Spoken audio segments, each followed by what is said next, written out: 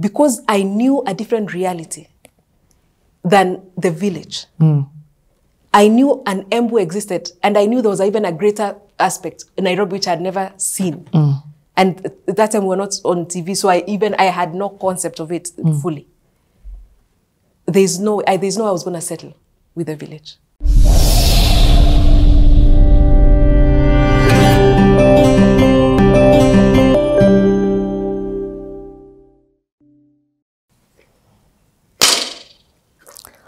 You never truly know people until you take the time out to get to know people. A lot of people ask me why I spend so much time doing CTAs, especially dwelling on the early years, because they're so foundational. But also you get to understand the process. This story is it's something. That's all I can say. Kendi, you've got an amazing testimony, life story. I'm not even in a hurry to get to the end. I'm interested in the progression. So, you've repeated. You've changed. You're the model student. You do well from an individual grade perspective, but your mean grade is exactly the same as your previous self. And the reason why you repeated was so that you could ensure that you get out of this place, but you've gotten the same grade. Correct. Continue. So the results are announced. You know how when you do KCSE, when you do the exams, you tabulate based on how you did the exam. You're tabulating, and the list I was going to get was a B.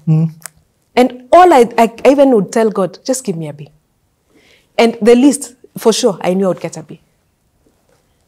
But no, I got a C+ as a main grade. I saw the results. Richie, I was disappointed.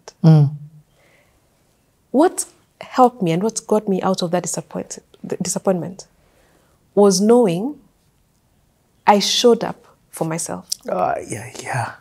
As in, I did the best I could. My mom at this point as well, she was super supportive. And to help you understand, because she used to mark, she knew that all she needed to do was ask for a remark. But Richie, we didn't have the money. What? And she knew if she asked for a remark, for sure, that grade would have changed. Because there is no way my mean grade, as in that in 1997 in Kenya, I got a C+. With that person? And then in 1998 in Chuka, as the person I'd been, I got a C+. There's no way. All she needed, this story of yours is too much. She's in the system. She's marking. Yes. All she needs to do is ask for a remark and you get your B. Yes. Because we knew. And above. Yes. Because she saw how deflated I was. And she knew. Even how I was performing throughout the year. She knew. Even the mocks and everything. I was averaging B. We all knew I had done my best. But you didn't have the money. But there's no money. So now you're testing poverty and what poverty can do to stagnate you. Yes. And I don't even want us to use poverty here. Yes. Because poverty is relative. A lot relative to the Kenyan context. The lack. So now I know what, as in I'm like, what does this mean? Does this mean I won't go to uni? Does this mean I won't get out of this village? What does this mean? Then it also means, the other reason I need to get to uni, I need to be admitted as a public student. Because my parents will not afford private fees. So with C+, you can go to uni. But at the time, it's either you're a parallel student, because the cutoff was a B. So you either need to be a parallel student. Where are you paying fees? Where you're paying school fee. But if we are not affording money for a remark, how are they affording to pay for me parallel fees? Or private university's school fee? They won't. And I also have siblings who are now in boarding school. So, as in, you stop being, they've done what they could. So we sit again, I didn't know, I had dreams. When I was in Chuka, I had dreams. I saw it. I saw how I will be the engineer. I saw how, as in I had dreams. I wanted to do chemical engineering. I would talk with my older brother. And I would be like, yes, I'm going to do electrical engineering. I'm going to do this. As in, I was going to do engineering. But with a C+, what engineering are you going to do? So you wanted to do engineering? Yes. But with a C+, how am I doing engineering? So we sat with my parents to explore what options are there. And it was obvious I was going to start, because they were not going to afford parallel. I needed, at least in the interim, as we waited to figure out if I could do private uni or something, I needed to do a course that was affordable. My father had done computer science. So he tells me, why don't you? We actually have that conversation. He's like, and I used to admire what he used to do. So I actually tell him, I remember we have the conversation, we sit, and I'm like, how about computer science? And in my mind, I'm thinking, what you didn't do with it, I could do with it.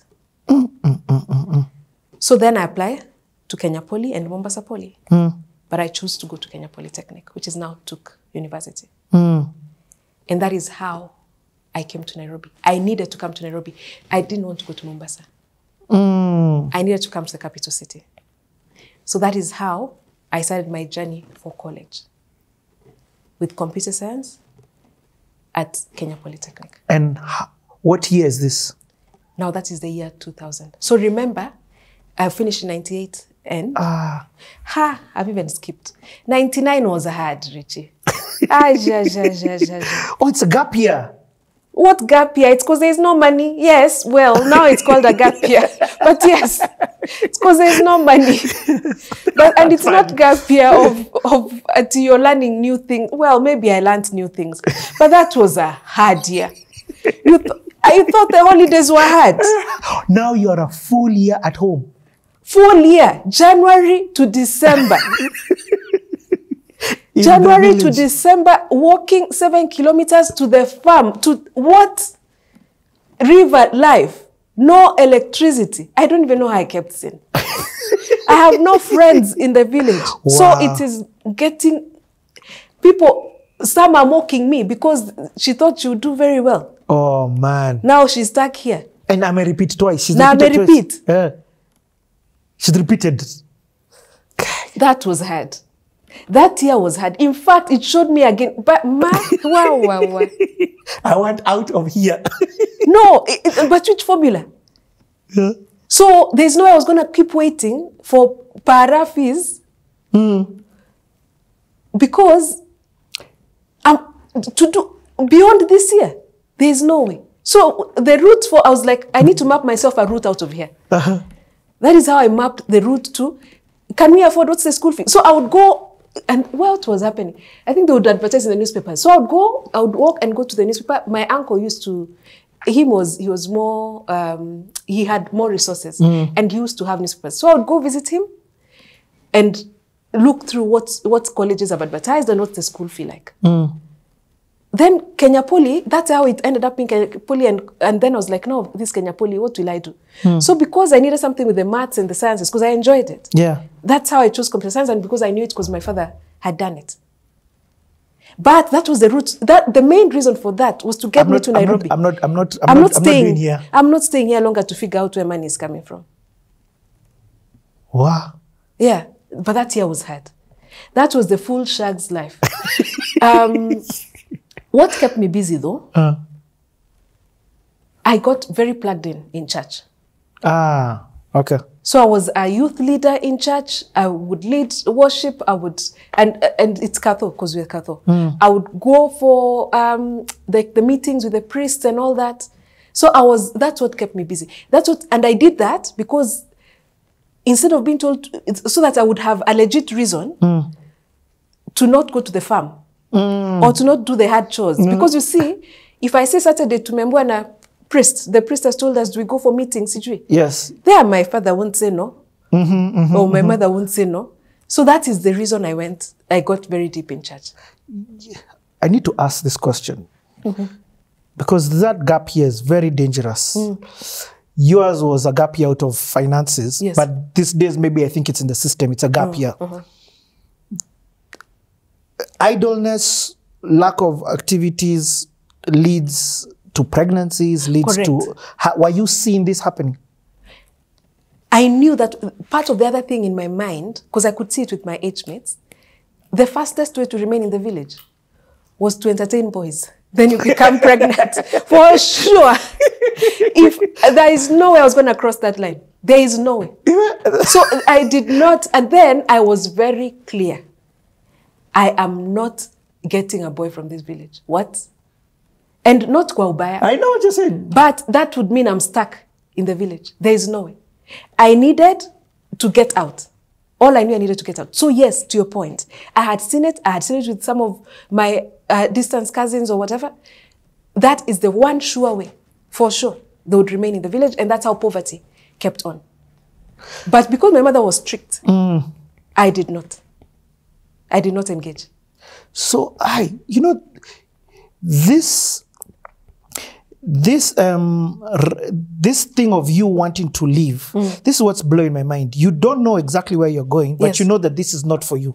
This is not for me.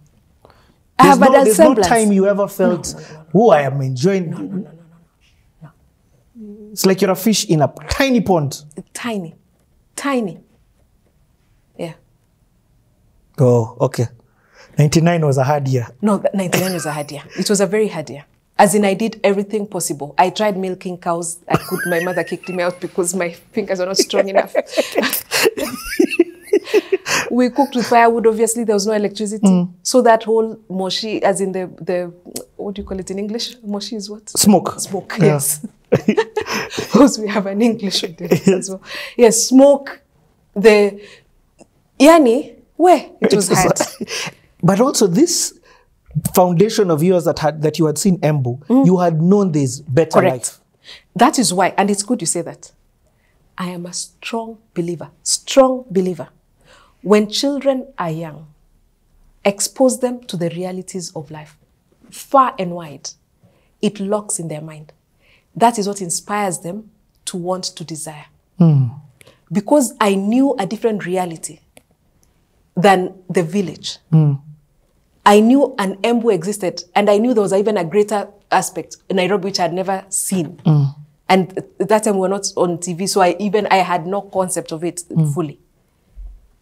There's no way I was going to settle with the village.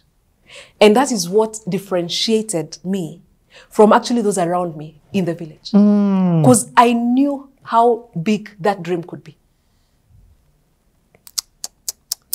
What you've said is powerful. What you said is, and I love that you've said at this early age. Very early age.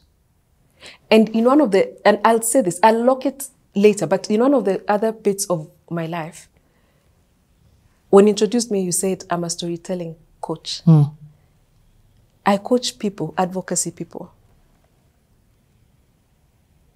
to answer their why they got into advocacy. I will tell you, Richie, what shows up in their why is the 11 to 14-year-old. That is where who you project to be or what you tap on is formed. That is when it is formed. Some even go as low as 7. But who they become, which is really my story, is because it has tapped to the possibilities or to either the trauma or the possibility or that was formed at that age. And here's a crazy thing. It can be in a positive way. Correct. It can be in a negative way. It's usually both ways. Wow. It's usually both ways. Hey. This is good. This is gold. Okay. 99 ends. The year of hard. Yes, the year of where? I'm going to title this video The Year of Where. That year. Anyway, it is well. It is well. Yes. Between church and my radio, sundowner, late nights, theater. There's the theater they used to play. I can't remember what that name was called, but there was theater. It was narrated as a story. I would close my eyes and imagine, and I would listen to those stories and escape. So that's how I would go to the escape world. So then, by the end of that year, I've applied. It was still also naturally a gap year, because even those who are going to uni needed to be out that full year.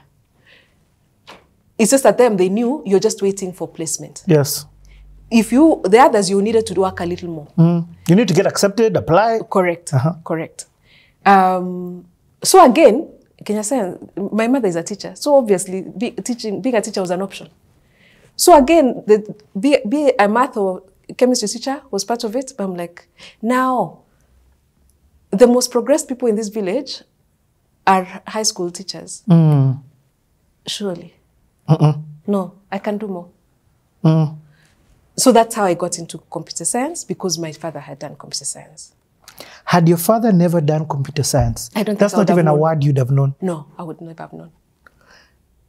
And he got in early. He got in very early. I'm sure even you from the tech world, you know, globally. Yes. 1990. Yes, that was the start. That was the start of it. He was among the pioneers. That's how I know. As in his classmates, because he was with classmates who are younger than him, obviously, because I think at the time was like maybe 31, 32, which is not old. Yes. But only that his classmates were maybe 10 years. So the other ones were just left high school. Yes. His classmates, when now I came to Nairobi, were the heads of IT. You get so. Yep. Had he stuck to the path, obviously he would, but he had a lot more. You know, the risk changes when you're a family person. Yep, he had more responsibilities. Yes, yes. Wow, but also 31 is so young. Yeah. You get what I mean? When you now look at it in retrospect, 31 with a family, hey, those are tough decisions he was making. They were. Okay. So I come. I remember, Nairobi! I know, Nairobi, here we come. When we all sat in agreement, I could not believe. And I thank God. I'm like, whoa. We have agreed I am coming to Nairobi and I'm coming to Kenya Poly. Okay, God, thank you. Kenya Poly is the one in town. Yes. Because for me, it was just escape, leave the village.